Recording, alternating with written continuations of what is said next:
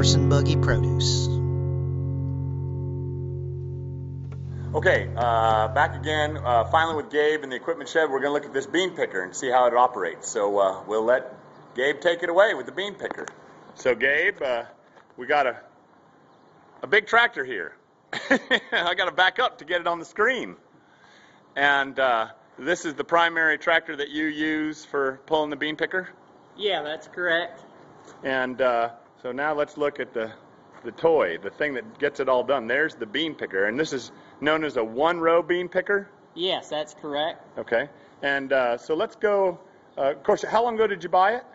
We've had the bean picker 4 years. We bought it used. It came from Alabama, and we used it the first year. It had some problems, but we got by with it. And in the following year, we totally rebuilt it and painted it, and it made it about like a new machine. Well, it looks awfully pretty, that's for sure. I remember when you first called me, what, 4 years ago? Yeah. And you called me up, and it was like music to my ears. You said, "Hey, Brett, Gabe Wenger here. Me and Lamar Wenger are thinking about growing green beans in much larger quantities than regular hand-picked stuff, which are so expensive. And we're thinking about investing in a one-row bean picker." And I thought that was about the best thing I'd ever heard in my life, a one-row bean picker. And I said, "Well, I'll buy beans from you," and I think that helped you make your decision, if I remember. Yeah, that was a big help to us. Brad here helped us to make our mind up that we was going to go on and get one, because we knew we had one buyer, and it's been very much of a success. Well, and of course we can thank all the customers, the horse and buggy customers. They're the ones who really made it happen. Yeah, that's correct. Buying the beans from you guys. The consumers are the ones we have to thank. Okay, well, let's go up to the machine and you explain how it works. All right. So let's start from the beginning. Right here you can see the beans go in right here. You drive taking one row at a time, and the stalks go in. And if you look, the head is sitting on an angle. Okay. The front end is higher than the back end, and that's so that it starts picking the beans on the top of the stalk, and as the bean passes through, it gets the bean right down to the ground. It does leave a few beans, but it does a remarkable good job. Then the beans are tossed up onto the rubber belt, and the belt takes them back, and they pass through a large suction blower that blows all the trash out, and the bean passes on through and up the back conveyor and drops in the bin box. Well, can we open up some panels? Looks like some doors here that you can open up to show what's inside, or no? Is that? Yeah, we can do that. Let's do that real quick so they can see what it looks like inside. All right. Okay. Wow. That's a scary looking machine. So what goes on here? What is all this here? This row all of these teeth. There's all these teeth here. Look at that, it's teeth. All those little teeth are the things that turn and knocks the beans off of the stalk and the leaves also, and throws them onto the belt. Okay, so this thing is rotating. Yes, like that. It rotates, and you don't run this machine at very high RPM so that it doesn't scratch up the beans. So in other words, this bean picker doesn't have a sickle on it to cut the bean plant. It just is hitting the beans and knocking the beans off of the plant. Right, that's correct. And if you look at the beans, it's amazing how that it does such a good job and not scar up a lot of the beans. Well, I have to say, growing up on a farm, I was always amazed at farm equipment and the amazing job that it can do, that people are so inventive and creative and have such engineering skills to create farm equipment to do all the work that machines do. I remember as a kid, I never stopped being fascinated by a hay baler and the fact that as a machine it could tie a knot.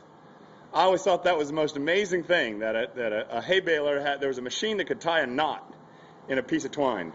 Yeah, that's all true. And this picker here, to look at it, don't look like it would do what it does, but we've been told that it was invented back in the early 60s, and we've been told that there was very little improvement needed to be made from the first one that was built, and I can understand why, because it does a wonderful job. Well, don't mess with success, right? Right. Well, can we take this other hood off, or is that a pain in the neck too? Or yeah, we can take it off. Okay, let's take that off and see what's down in there.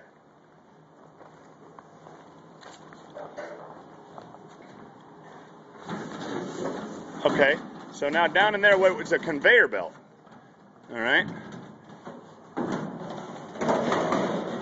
So there's the conveyor belt right there, and it goes in this direction. The beans get flipped over this thing right here, right? They come off these things, and it gets flipped over in there, or is it going this way? No, it's going this way. It's going this way. Flipping the beans underneath. Onto the belt. Okay. And the leaves are also flipped over, and this brush... What does a brush do? This brush is to knock any of the excess leaves or weeds that might be attached to the fingers off, so that it goes onto the belt, and everything goes back to the conveyor.